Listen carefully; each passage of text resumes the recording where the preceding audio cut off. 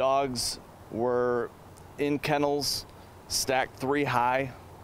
Dogs that are on the top are urinating and defecating on the dogs underneath. Just a terrible, terrible situation. The sheriff, the prosecutor, and a local police chief announcing a horrific animal abuse case that is sure to make you cringe. They call it one of the worst cases they have ever seen. Good evening, everybody. Thanks for joining us. I'm Mike Woolfolk. And I'm Stella Daskalakis. Police say they found more than a dozen dead dogs and 44 more living in cages, all inside a Burton home. 2 people currently face charges. A warning here, the details in this story are quite disturbing. Here's Mid-Michigan Now's Kyle Macon. I'm here at Lozelle Avenue in Burton, where police say they found multiple dogs, both living and dead, inside the house behind me.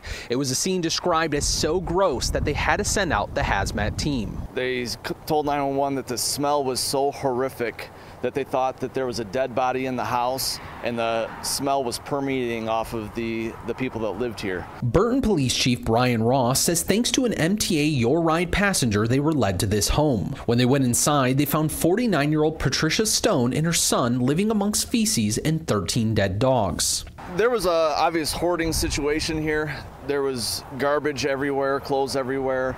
The dogs were mixed in throughout wherever they could find an area to put a cage. Burton police say the owner was allegedly breeding small dogs. Some dead animals were found on the basement floor and others were in a freezer. The police chief notified me that evening of the deplorable conditions that were here. Immediately we reached out to our code enforcement officer, who paid a visit to this home, condemned it. The house is condemned. It's unlivable at this point. Genesee County prosecutor David Layton says Stone and her son will face charges for cruelty to 25 or more animals, allowing animals to suffer, and failure to dispose of a dead animal. I do believe that the younger of the 2, the son, has some mental health issues. Those will be explored in the courts.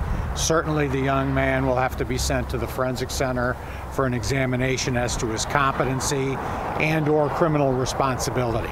The Genesee County Sheriff's Office says most of the dogs are infected with the parvovirus. The department reminds people that when taking care of animals becomes too much, there are services to help you.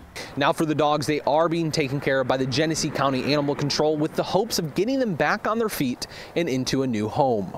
Reporting in Burton, Kyle Macon, Mid-Michigan Now.